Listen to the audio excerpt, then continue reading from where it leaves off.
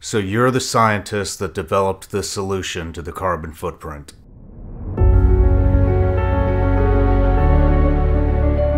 You can see it disperses just like, I guess, cream into coffee.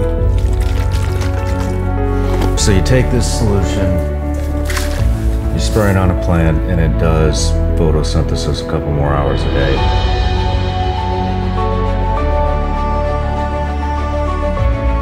Just a question of when, of how many climate disasters we're going to see increasingly here. Tragic fires, the increase of those fires, the flooding in the Midwest, these horrific storms. This is something that is coming at us. Cory Booker, he had proposed, we should plant 500 billion trees. That would be the answer. We should work with Booker and, plant trees, but what they should do is you gotta dip them in Solbere.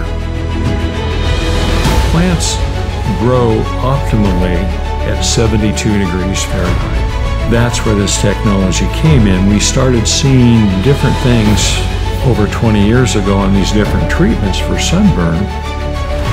We have the assets available to us. We have the infrastructure, trees. If you want to take a shot of it, it tastes like milk and magnesium. You first. All right.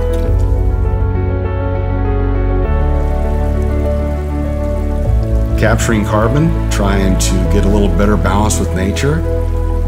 Who's not for that?